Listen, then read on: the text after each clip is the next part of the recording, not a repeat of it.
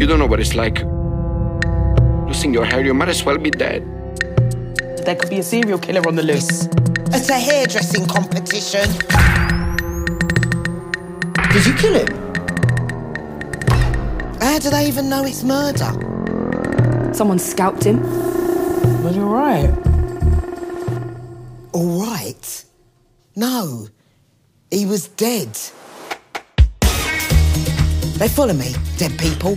All I want to do is cut hair, and they keep dropping.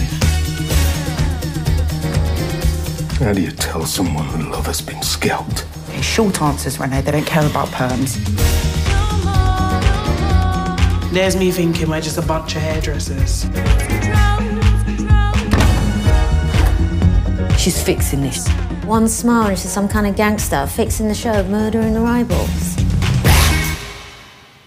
I might take that break now. Got no fun, got no fun. This is the crown